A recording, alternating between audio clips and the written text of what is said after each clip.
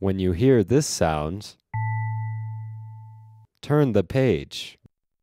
When you hear this sound, the book is over. Star Wars, What is a Wookiee? Laura Bowler and Kate Simpkins. My name is C-3PO. I'm a droid. I'm a talking machine. I live far, far away. Lots of creatures live here. I'm telling you about some of them. Some creatures in Star Wars are aliens. Aliens are not human. There are lots of different aliens. Humans also live here. My friend Padme is a human. This is my friend R2-D2. He is a droid too. R2-D2 likes talking. His voice sounds like whistles and beeps, but I can understand him. R2-D2 is a clever little machine. He has all sorts of tools. He can fix anything. Meet Chewbacca. He is a tall, furry alien called a Wookiee.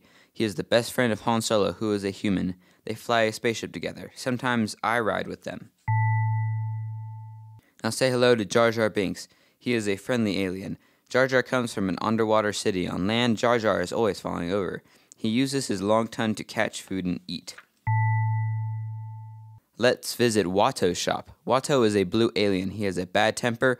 Watto flies about using his wings on his back. He sells bits of old machines called junk. Now it's time to meet Sebulba. This nasty alien races in a vehicle called a pod racer. He likes to go fast. Sebulba will do anything to win. He will even throw things at other pod racers. The pit droids fix the pod racers. They are very useful and can carry heavy things. Pit droids sometimes get into trouble. There is one way to stop them. Tap on the nose and they fold up. Jabba the Hutt is a nasty alien. He has a fat body and a long tail. His body is covered in sticky slime. Jabba's eyes are red and yellow and his breath is smelly. Don't get too near to him. Let's visit Dexter Jettster's restaurant. The friendly alien has 4 arms. He cooks the food at Dexter's Diner. Dexter knows lots of things. What shall we ask him? These creatures are lizard keepers. They live in big holes in the ground. Sometimes the lizard keepers ride around on giant lizards. The lizards are good at jumping and climbing. Jawas are small creatures with shiny yellow eyes. Their faces are hidden under the hoods of their brown cloaks. These little aliens find droids and bits of machines to sell. Once they even sold R2-D2.